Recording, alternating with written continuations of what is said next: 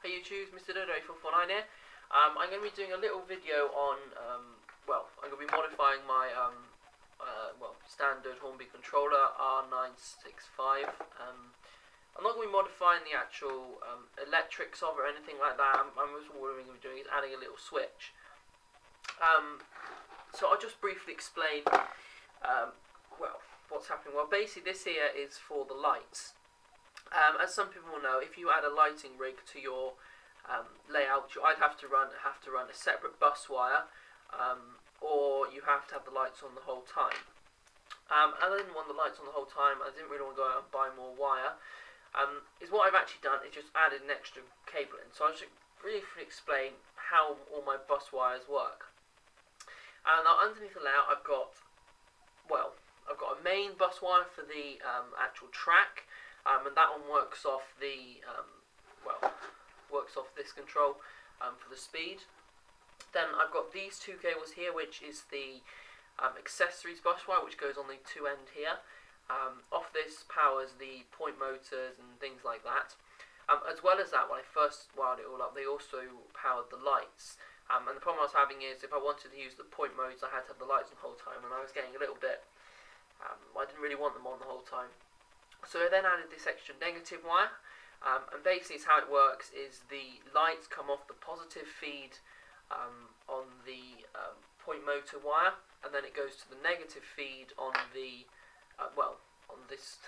spare negative wire. And then this wire here was going to be I was going to make a hole in the wood and then put this onto the switch, and that way I would create a circuit that I would be able to turn the lights off in without having to turn off everything. When it came down to it, the switch I used is just too small to fit in the wood. And after doing a little bit of looking around, I worked out that this switch will actually fit quite nicely, just there. Just there on the controller. Sorry, turn it so the camera can see a bit better. So what I've got to do is drill some holes there, cut it out to the correct square. But before doing that, I've got to remove the top to make sure I don't damage anything. As I do it, I'll then be feeding the wire, this wire here, through the hole with the other wire to the track. I'll then be feeding another wire back through the hole, which will join onto the negative of the accessory ports here. So it's quite simple. And once that's in, I'll be able to turn off the lights on and off individually. So we'll have to obviously separate it all first. They're held on with a few bits. These down here are rivets. There's one on each corner. That's one of them. There's one on each corner. They need drilling out. The only thing to say is once you've drilled them out, you won't be able to obviously put rivets in there without going out and getting them, so I don't really bother with that. You've also got bolts on the end here. Underneath the dial there's a big nut, and there's like just a bit of a plastic grommet in the end here, which is like a friction thing. So we're going to start off with removing it all. I haven't got round to I haven't drilled out the holes yet, so I'll be showing you that in a minute. But I'm just going to get off this bit here. First I'm going to start off with these on the side, very simple. Unscrew them.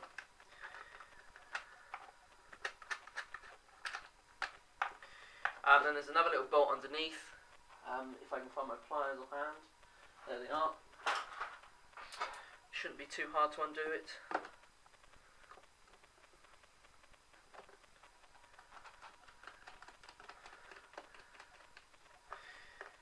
I try not to lose any of this stuff because, it'll just be annoying and you'll have to try and find something that will fit. There we go. Right then. So once this is off, you then have to move on to the top here, which is what I'm going to be doing next. Right, and I've gone and found my screwdriver. It's just a small flat end screwdriver is what you need. And this bit here just pulls off, just friction. So what you have to do is you have to get your screwdriver underneath at the edges and just lift it up slowly until it gets loose. And then as you pull it off, you'll drop it. There you go. Oh, that's a lot nicer. I didn't realise this. Usually, some models, this here is the later one made in England. What's it? February 1999. On the bottom, that's its date. But I know that some of them have got plastic here and a metal nut, and it's what the problem you had is when you did it back up, you would actually damage the plastic threads if you, well, crossed over the nut. So there we go, this will come off quite easy. Hopefully at least. There we go, it's moving.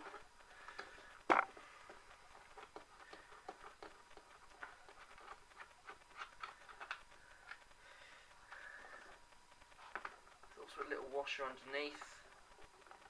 Oh, there we go. So I've now done on everything. The only bit that's holding it together is the friction on the back and all of these 4 screws. So I've got to undrill them, and then we can get a move on with making my, well, adding my little. So just drilling the final hole. And what it does, all you have to do is just put a bit of downward pressure. And you only need to knock out about the top. You only actually need to go down about 1/2 a mil into the plastic, just to knock off the top plastic lip, and then you have to just gently work around all the corners. Again, I'm using the same flat screwdriver I did earlier, and there we go. There is the base off. And now we've got your circuit board here. This here is just held in with friction. That was the point of undoing these screws in here. So if you're careful, sort of push it a bit from all angles. Wiggle it down a bit.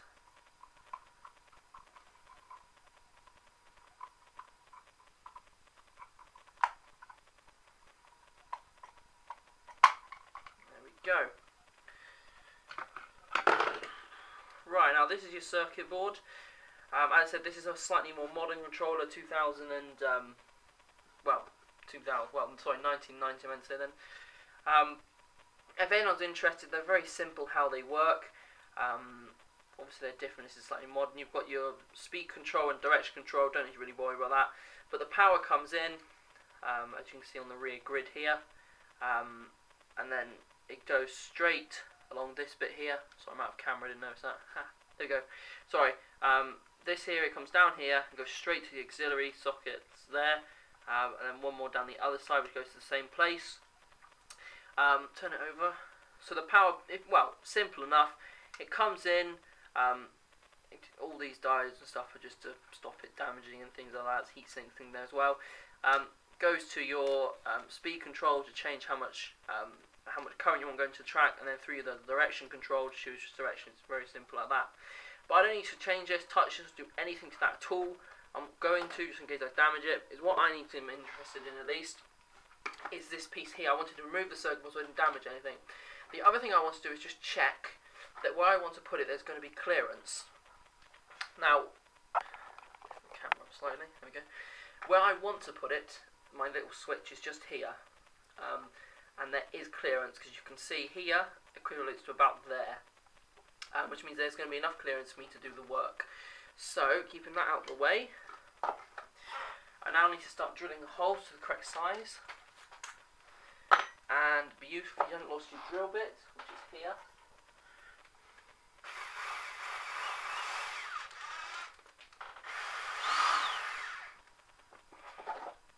And 2 little holes to start off with.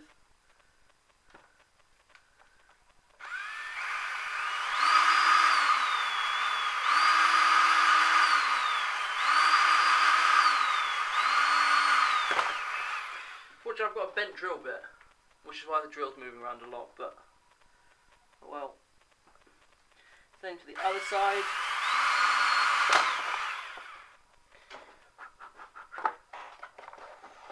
Two holes there.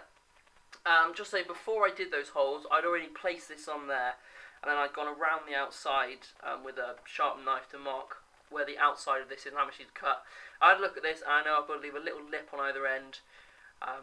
So that it sits on there, I can glue it down, actually, is what I'm going to be doing.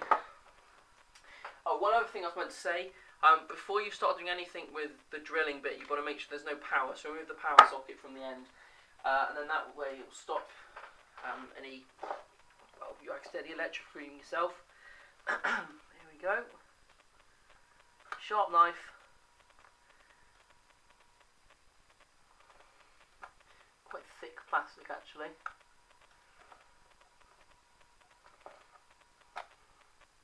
once you've cut through on one side, then move on to the next side. So I'm just going to cut out a square hole now, and then so I've now made my hole, just see right here, and I've checked the fit. It was a bit of a sort of a trial and error until I got the right size, but it now slides in nicely.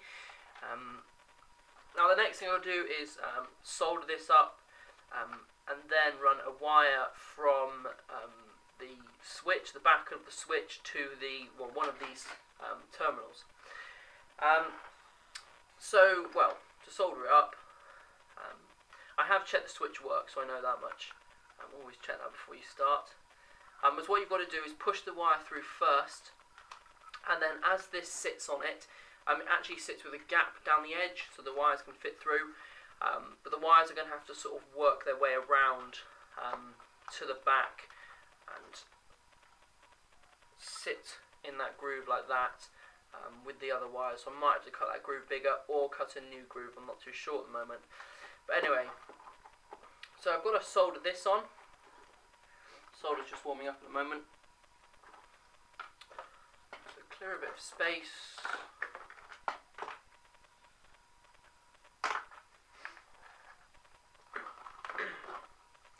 Right then, now this is actually a two-way switch. Well, there's 3 points in there, but what I found out is the middle is well, the in, and the two outsides are the out. So I'm going to solder this to one of those two outsides. It will fit in there, hopefully. It should do at least. Just going to wrap it up, and then we'll be soldering a little wire to the middle, which, as I said, will go to the negative of the outputs. So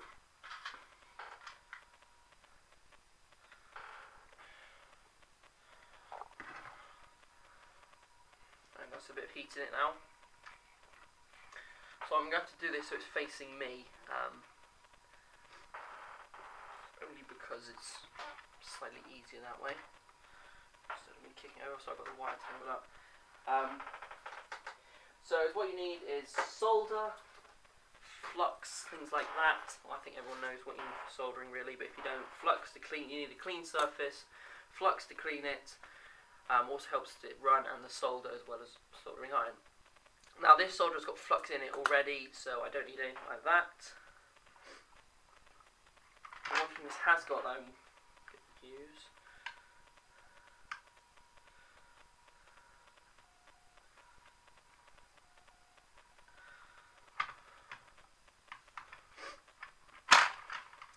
so I'm actually going to stop the camera now and solder it, and then I'll turn it back on and show you how I've done it. So I've now soldered on the wires. The way I've done it is I've cut in half, and now the negative can go. Now I can turn the switch either direction, and I will get the negative current running, which is what I need. So yeah, now it's done. Now I've just got to stick it all back in here, make sure it's all firmly attached down so it won't come loose, and then I will be ready to attach it onto the circuit board and then close it all back up. So I've done the soldering now, simple enough. Those two wires onto this side, and then in the in wire onto the other side, or out, or whichever you want. Colour coded it so green and black so it doesn't get mixed up. Now I've got to cut this and attach it onto the circuit board, so that's what I'm going to be doing next. Keep it long.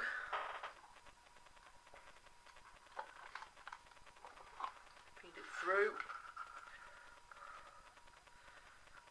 There we go.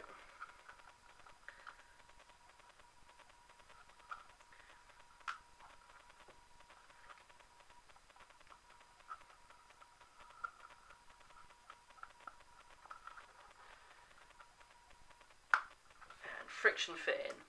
And we now have a switch in here. Friction fit. I'm not going to glue it in case I ever need to take it out for some reason. But it's what I am now going to do is see if the circuit board will fit, because I might need to cut a new hole for the wires to fit through. Because there's now 5 going through the hole which was designed for 2. So we're going to see how that works. So I've now put the bottom back on. I did in the end have to cut this hole slightly bigger to get all the wires. Sorry, let's move the camera actually. There we go. I did in the end have to cut all the holes to make the wire, and cut a big hole to make the wire fit through. But other than that, it's all worked. I don't really think you need to see how I wired it. It was just, well, the wires basically run in here right up to the top, and then around the side and back. I did in the end put a little bit of blob of glue just to hold the wires so they don't move around too much.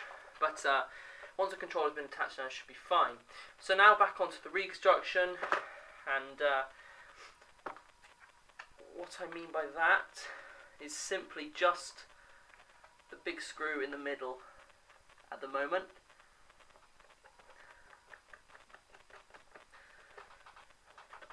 The reason for that is it needs to be tested to make sure I haven't damaged anything. Also tested that it still works.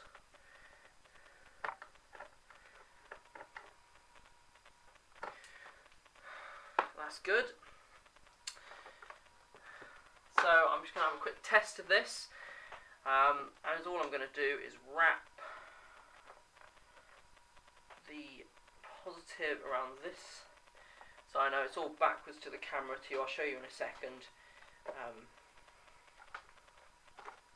So I've just wrapped one wire around one of them. The black wire, which I know is the negative wire, around the other one. If you can, always use black as negative. Doesn't matter what the positive colour is, but black negative all over the layout will make it easy. Just need to... There we go. Put that one around the negative as well. And then power it up. So the first thing I'm going to check is, yes, the train is working. Let's turn off the power first of all, there we go. Yep, so that's working. Point motors are working, and the lights are going on and off. That is the official test. So, I've tested all the things, so the switch turns the lights on and off.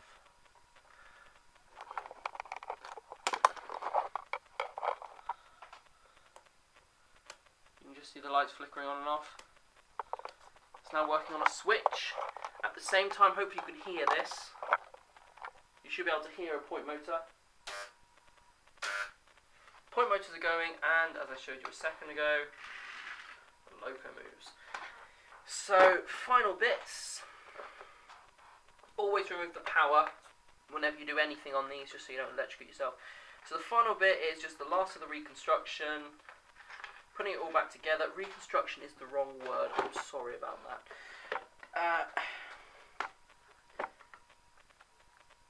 Make sure that's tight.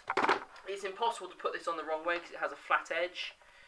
I mean, in there's a flat edge, and so's on that.